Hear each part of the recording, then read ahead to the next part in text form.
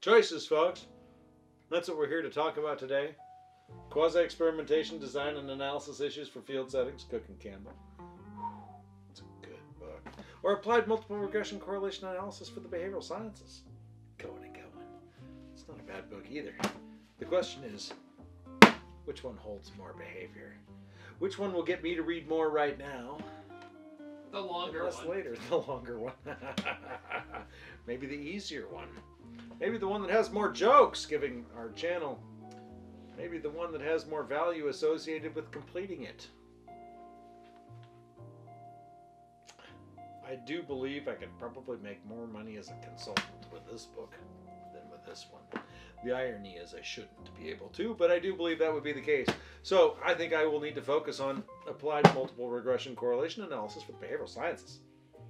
Going and going. So anyway, for those of you that don't know what books I'm reading, go buy them. Because they're great books. And for those of you that wonder what we're talking about today, if you haven't figured it out already, it's matching law. That was obvious. Right. I'm sorry, I tried to make it... No, it's salient! It's... Sorry. Look at what happens when you give the cameraman one whiskey. A little tiny one. Just a smidge. So,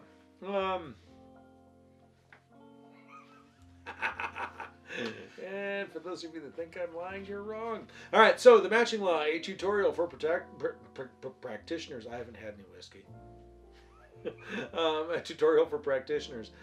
Reed and Kaplan from the University of Kansas, published at BAP.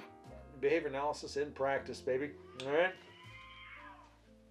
The timing of that notification was brilliant. All right.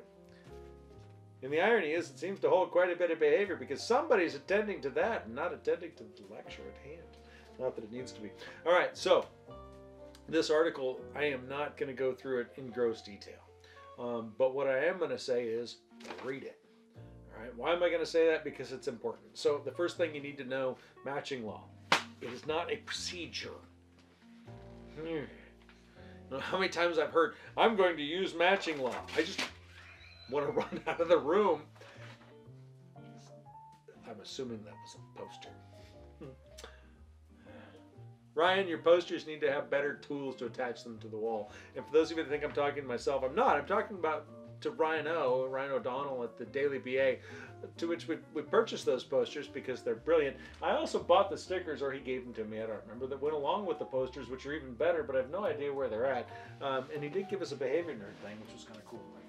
Behavior nerd. So we're not advertising for him, and he didn't pay for that. We just like Ryan. He's a good guy. Anyway, back to matching law, a tutorial for practitioners. So the first thing you need to know that matching law is really about choice. This isn't a special procedure, and it kills me every time I hear somebody say, I'm going to use matching law. I just want to die. Just a little bit on the inside. Not officially die, just a little. Anyway, choice, okay? Matching law views choice as an allocation of responses across alternatives, okay? I could be lecturing to you right now. Sorry, I laugh. I'm like, what's the alternative? I could be upstairs eating with my family because that's what they're doing right now. Right? Brad and I could be out having a drink. We could be communicating about other things, or we could be sitting here lecturing. There must be some inherent value in doing this because the monetary value is nil. So there must be some other reason why we're doing it. So the point is that matching law describes choice, and it describes it from a perspective of allocation of responses. Okay? An allocation of responses across alternatives. You get the idea. So I'm going to do this over here. I'm going to do this over here. I don't know where the operand chamber went, but if there was two keys in it, this whole thing started with the rat or the pigeon, whatever it was, alternating their responses between two keys and blah, levers. Anyway, really straightforward stuff. It's been applied in a lot of different settings. And this article goes through some of that problem behavior versus appropriate behavior in a classroom. That was Barrero in 2010. It's been applied to the coaches of basketball, basketball coaches or no, basketball players at the NCAA. It's been applied to coaching calls in the NFL, if I recall correctly. The matching law is a descriptive tool. It describes behavior that has happened, and you can make predictions based on it. Right? It's not an intervention tool that you use, but you would design interventions based on your knowledge of behavior, based on the matching law that describes those behaviors, those choices that an organism may engage in. There's several things in this article that it covers. It covers different versions of the matching law. It covers the generalized matching law. It covers, sorry, no, that's gross, but this is what I do. So it covers Herrnstein's formulation of the matching law, which states that B1 over B1, whatever. It covers the generalized matching equation, which is the logarithmic transformation. Why do you do logarithmic transformations? To smooth out the data, to make it easier to make predictions, to make small differences more noticeable. That's it. And to do a couple other things. Now, keep in mind the generalized matching equation does add two constants, which is one is sensitivity to reinforcement, and the other is bias. Okay, so biases are those natural things that an organism may engage in automatically. For example, if you're looking at the probability that I'm going to write with my right hand versus my left hand, of course I'm going to choose my right hand. Why? Because I'm right-handed. Right? So handedness is an example of one of those biases.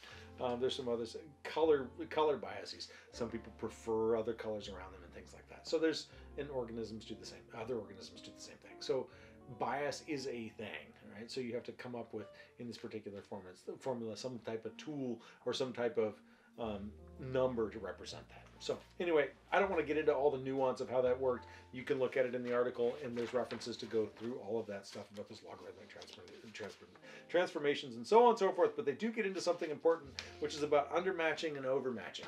So overmatching is something that you find when an organism provides more responses proportionately than what they're being reinforced for. Undermatching is the opposite. They're not providing as many responses under that particular reinforcement schedule than what is available to them. Both of these have the exact same problem, that they're not maximizing the amount of reinforcement available in their environment, which as a practitioner, you might imagine is something important to do. Right? To maximize the amount of reinforcers available for an organism and the amount of reinforcers that person, that kid, that client, that dog, that whatever comes into contact with, because that is going to influence behavior. Now, you may be going, well, wait a minute, I watched your video about McSweeney. I know, all right? We're talking about sessions and reinforcers habituate, you habituate to reinforcers and so on and so forth.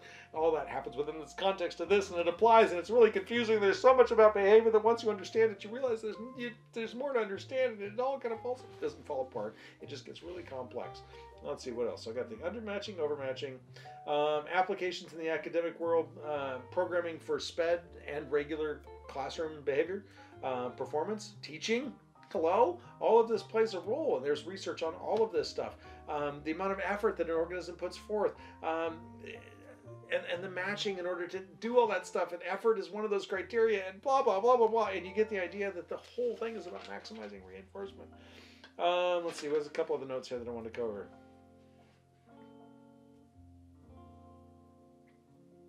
Oh, this was one of the ones that kind of blew me away. High rates of external reinforcement decrease the sensitivity to reinforcing a single behavior. Think about that. That's really cool. So if your environment is really, really rich in reinforcement, we talk about that as being an awesome thing.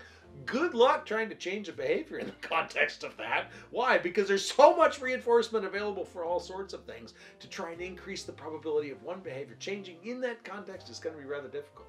Why are you taking your coat off? You're good. Did I cover a topic that you wanted to cover yourself? No? All right. A couple other things.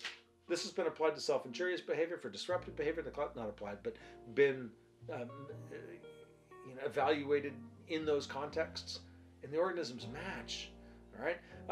There's another version of the matching law called the single alternative matching law. Basically, it's just a little algebraic transformation to the original formula. 7th grade math. It's nothing fancy, but you do that and you realize that you can apply this in other contexts rather than just a choice between two alternatives. There's basically an infinite number of alternatives out there, and we don't have time to get into it in this video. Anyway, the ultimate thing that I think that I wrote down as a takeaway for everybody out there applying this stuff is that every single time you're doing differential reinforcement, every time, you better be aware of what the studies around the matching law say. Because anytime you're working with differential reinforcement, you are literally working within the context of the matching law. Like very specifically. You're always in that context because it just describes behavior and choice choice behavior, things like that. But in that particular situation, you're really, really, really going to be sensitive to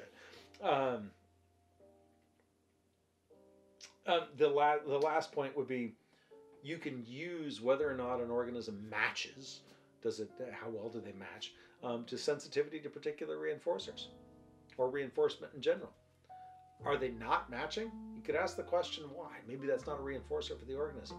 Are they matching too much? Are they undermatching? Are they overmatching? All of those particular things.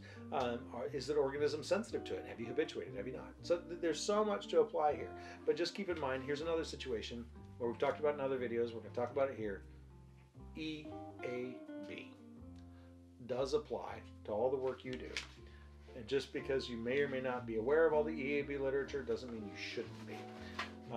It's useful to be aware of these things, to find what others have done in a laboratory and see if that has any effect on what you do as a practitioner. So that's about it for that one. There's so much more to talk about, but that's kind of the limit for today's video.